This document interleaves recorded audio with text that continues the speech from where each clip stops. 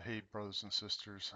Um, well, I wanted to do a kind of a news-oriented video this time around. It just seems like the last couple of days there's been some really significant uptick in what's going on. So let me just cover a few things here and tie it back into scripture. This first one's from a website, Zero Hedge, and it's really this Dr. Gil Mobley talking about the CDC dropping the ball on Ebola. My name is Dr. Gil Mobley. I'm an MD. I'm an emergency trauma physician and a microbiologist. I'm here this morning in the Atlanta airport to put out a public call for action. I believe the CDC is being dishonest with us about the propensity of importing Ebola cases to the United States. Once this disease consumes every third world country, as surely it will because they lack the same basic infrastructure as Sierra Leone and Liberia, it will devour these countries. And at that point, we will be importing clusters of Ebola on a daily basis. That will overwhelm any advanced country's ability to contain the clusters with isolation and quarantine. That spells bad news. The CDC last week said the chance of importing Ebola was infinitesimal. And that was the same day the patient was misdiagnosed in Dallas. The CDC is derelict in their duty. Yesterday I came through international customs in the Atlanta airport. The only question they asked arriving passengers is if they had tobacco or alcohol. That is dereliction of duty. The CDC is asleep at the wheel. Okay, so you get that point. That doctor's clearly upset, but he's uh, just one of a chorus now. This Dave Hodges here, he does a lot of reporting now. Again, he would be in the alternative media, but I think that's part of the problem right now is that uh, the mainstream media, I guess, has been consistently reporting that this Ebola is not really going to be a threat to America and all.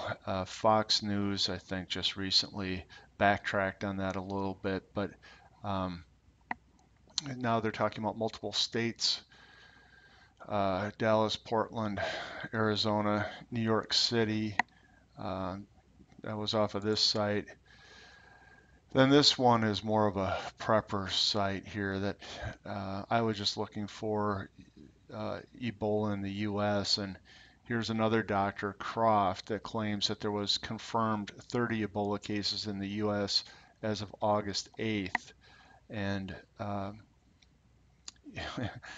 you know what they're with all the activity around this one guy in Dallas, if they're worried about now, I think it was 5 students that he might have come in contact with are being watched, and I forget how many other people are being observed, and now they're tracking his flights, and it turns out he was on multiple segments of flights while he was contagious. So you can see that it could spread quickly, and if this is true, this doctor claims he's actually talked to other doctors in other hospitals here, 38 doctors and nurses, and they had 30 confirmed Ebola cases in the U.S. So, it's getting harder and harder to believe that we're not being fooled. And here's the other inconsistency. So the first video I showed you, the doctor all upset saying the CDC is lying, and so there was a government institution that was trying to play down the chance of Ebola making it into the U.S. Well, it's already done that. And again, here's another site that would be in the alternative media. But what they're reporting on here is a government supplier of emergency response products specializing in high risk events says that the disaster assistance response teams were told to prepare to be activated in the month of October. The shocking revelation made on one of the fire EMS Twitter pages suggested that not only did someone know Ebola virus would be reaching America, but that they knew exactly when it would happen. So, okay, that's leaning maybe a little bit more toward the conspiracy, but it sure seems like it's if suppliers um, we're warned about October, and the CDC says, don't worry, the chance of it getting here is minimal. And now doctors have some background in this say they absolutely must be lying. Um, and then there's some evidence to say that maybe 30 some odd cases within the last month or so have been already covered up. It's troubling. And I know from the biblical perspective, we're told that pestilence was going to be part of the end time scenario, worldwide pestilence. And I think that's kind of the flavor of what we got from this doctor that was in the hazmat suit. So I'm not really, you know, us as individuals, we can't really hit the panic button. But if you see, you know, people in the field, they're hitting the panic button and then talking about uh, that at least parts of the government responsible for this issue appear to be lying. I guess it's coming with high concern for me now. So um, now, in other news related, uh, I'm not sure if you all saw this, but this is off of RT.com. U.S. tanks arrive in the Baltics. Poland requests greater U.S. military presence, and um, they're talking about that we brought in the Iron Horse tanks, and we're also talking about the missile shield in Poland again, which is exactly what Russia said would trigger their preemptive response, and yet I guess we're doing something along that front. And then this came out yesterday, and Russia and Iran lock NATO out of the Caspian Sea. And if you go into this a little bit, it's not just Russia and Iran, and we all know that in the uh, Ezekiel 38 and 39, the war of Gog and Magog, um, it's Russia leading uh, a bunch of nations to come up against Israel. And part of that definition of Russia, the land of Magog, I think it was the Scythians, I want to say Scythians, not sure which pronunciation there to use, but back in the day when that was written and known, it included the lower steppes, let's see if I can find it. Yeah, here they are. Azerbaijan, Kazakhstan, Turkmenistan, and those lower steppes of Russia that aren't, it used to be a Soviet Union, but they're the lower steppes of Russia now, and they're joining in this alliance with Iran and to block NATO forces out of the Caspian Sea. And so what's important to this to me is that the rest of the players are lining up on the Ezekiel 38 and 39 war front. And again, it's biblical prophecy is really starting to manifest right in front of our eyes here. And then one more that appears to be significant. Now, the U.S. has been supplying arms to rebels into Syria for the last year and a half. I mean, I think as the data comes out, that's really what the whole Benghazi fiasco was about, was uh, gun and jihadi. U.S. was involved in running guns and potentially jihadi units up into Syria through Turkey, and there was a little problem there, and so we've been arming them, and then they turn around, and now we have this ISIS thing, which apparently includes uh, many of those units that we had been arming. So now ISIS has got a whole bunch of abandoned military equipment that we left after the Iraq War, that we left in the desert. They're running around in our Humvees and their tanks and artillery, as well as we left stuff in the desert of Libya that now Boko Haram has. So, they made the mistake once, and now it's armed up our supposed enemy, and now we made the mistake again in Libya.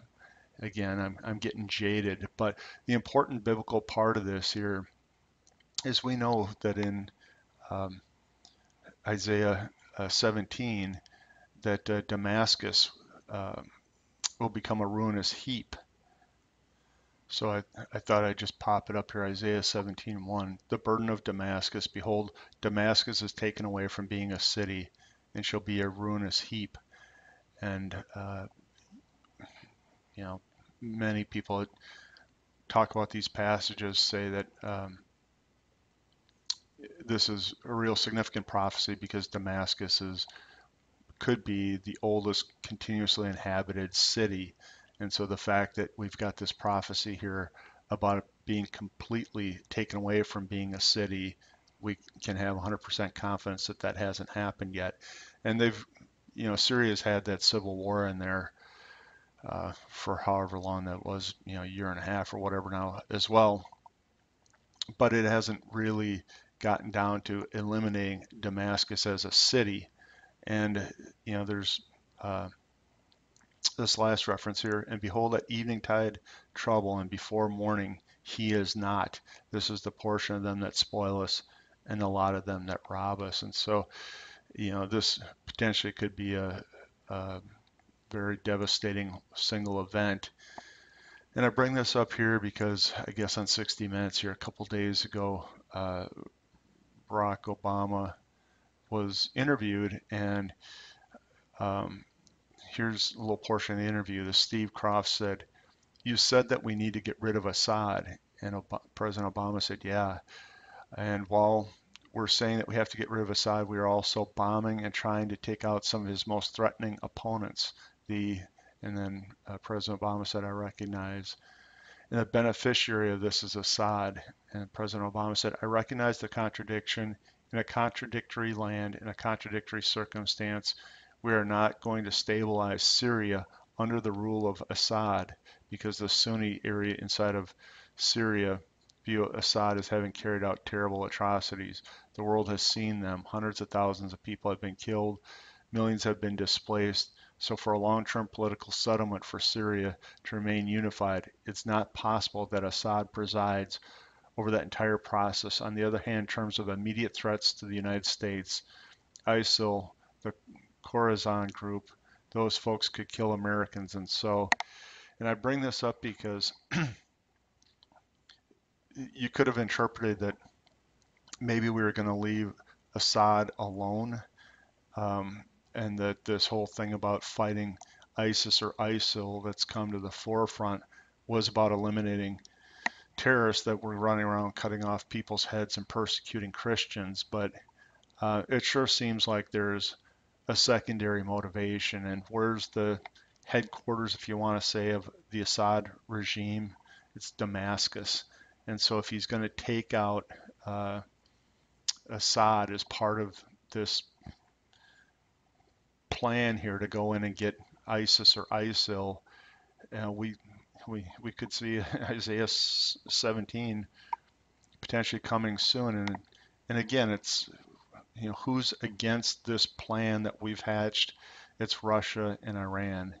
And so that brings the Ezekiel 38 war back into play. This is Isaiah 17 here, and actually many people put Isaiah 17 in the same time frame as the Psalm 83 war, which we don't have time to get into today. So I don't know. It just seemed like to me with pestilence. I mean, we talked about Ebola. We didn't talk about the other um, outbreaks that are currently going across the nation right now.